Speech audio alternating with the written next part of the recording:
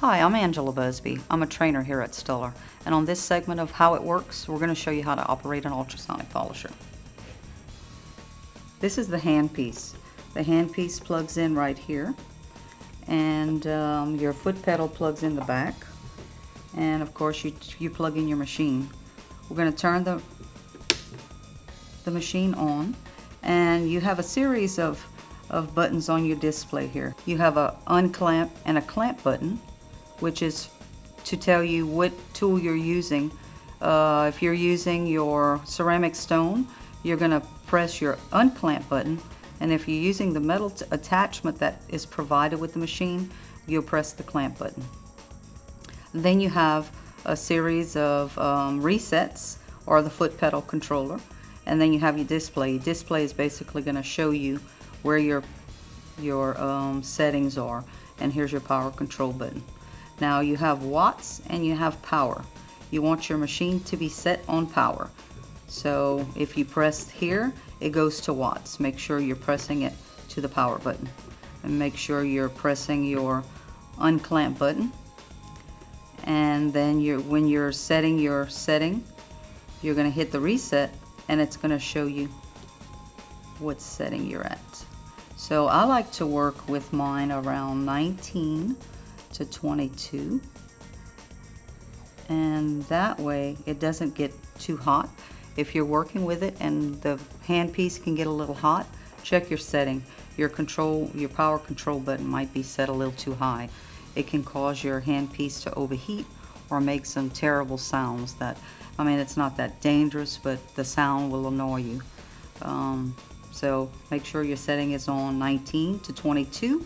And then if you're using the tool that comes with it, the one-piece tool, and you're hitting clamp, you can go all the way to 39 on the setting to work with the metal thing. This is the tool that is provided with it. It is a one-piece diamond wheel, diamond tool. So that would be inserted in your handpiece, and then you change your setting up here.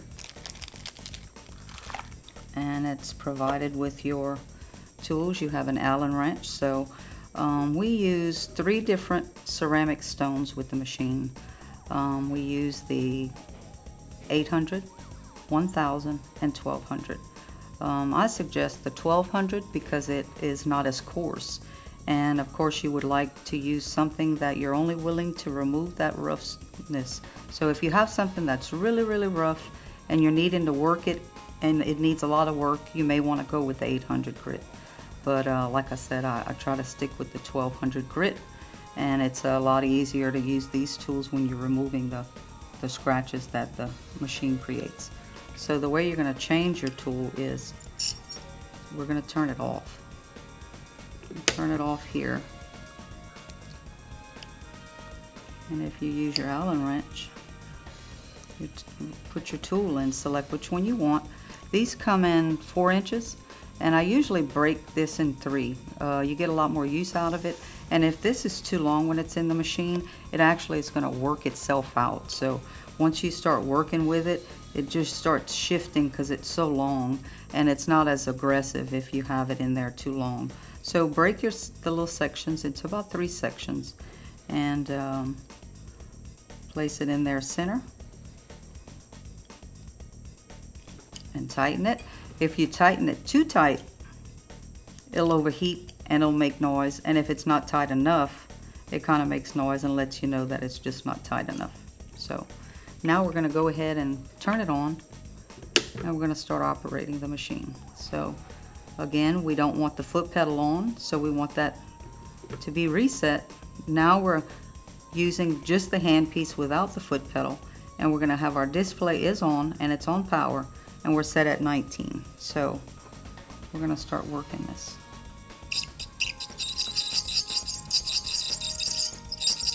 There's no getting around that sound. So you're just going to have to deal with it. But if the machine is set too high, then it makes an even more aggressive sound. So the good thing about working with the ultrasonic polisher is that if you're working with a round, you can keep the rounds round. If you're working on a flat, you keep the flat flat. And you're just basically going to keep everything nice and crisp. And we're going to remove whatever texture's on there that we're not wanting.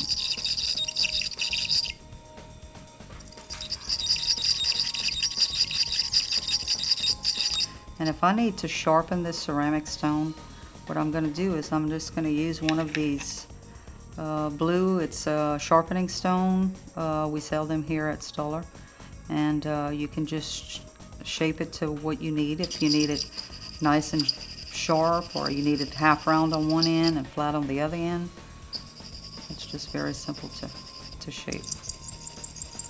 We have removed everything that we would like to remove. We're going to put our handpiece down, and then we're going to go ahead and start with our radial bristles. The radial bristles will remove anything that you have put on there with that ceramic stone. The ceramic stone will leave a little scratchy surface, so we want to go ahead and take that scratchy surface off. And we're going to start with the red radial bristle. And we will put that in the flex shaft or your micromotor. We sell the flex shafts and the micromotor here at Stuller. And I'm going to go ahead and set this probably midway. And the good thing about the micromotors, they do not have the torque that a flex shaft may have, so I really like working with a micromotor. Okay, so we're going to come in there and we're going to remove all of that ultrasonic polisher texture that we just put on there.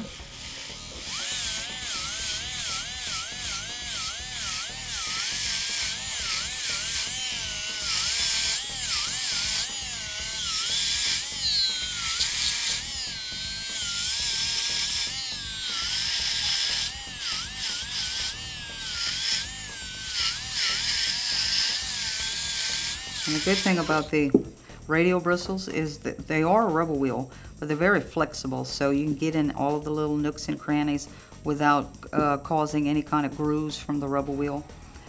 So they're perfect to use for this kind of thing. And then we're going to change it to the blue rubber wheel.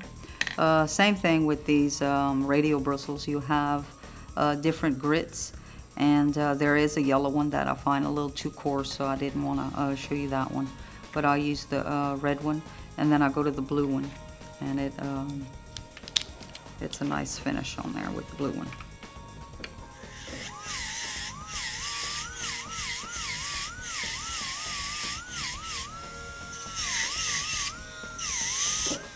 Alright, so by going over this with the radial bristle, this is going to make this job a lot easier to polish when we're all said and done.